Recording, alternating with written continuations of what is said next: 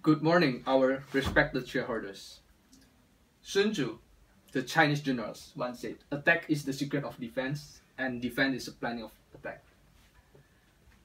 Knowing that there's a slowdown in our economic terms, where the developing market have been growing less than our expectations, and the developed market have been slowed down as well, we want to implement some kind of strategic initiative to tackle the key issues in our companies. First of all, we have to consolidate and streamline our group level consolidations.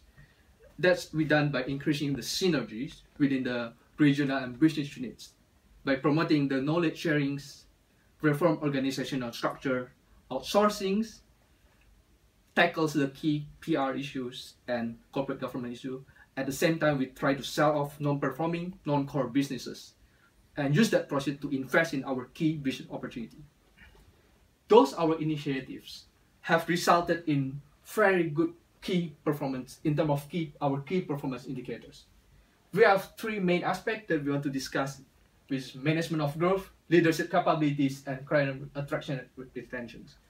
We are proud to announce that both indicators have been increased in a really stable way.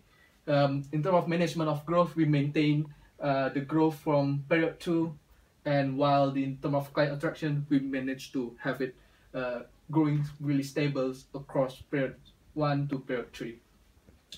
And we'll talk about the key opportunities in the next segment. Looking into the future, we have already made two major strategic movements that we believe will bring long-term growth and more value to you. The first one we decided to enter one of the largest emerging markets in the world, China.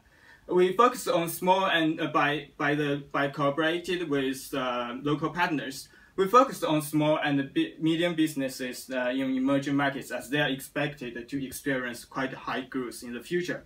The other one is we decided to move to digital advertising by developing central data analysis and management service to capture the new opportunity.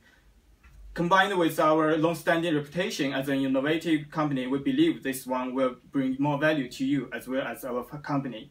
Dear shareholders, we hope you have already benefited from our strategic movements, and we will be dedicated to deliver more value to you in the future. Thank you.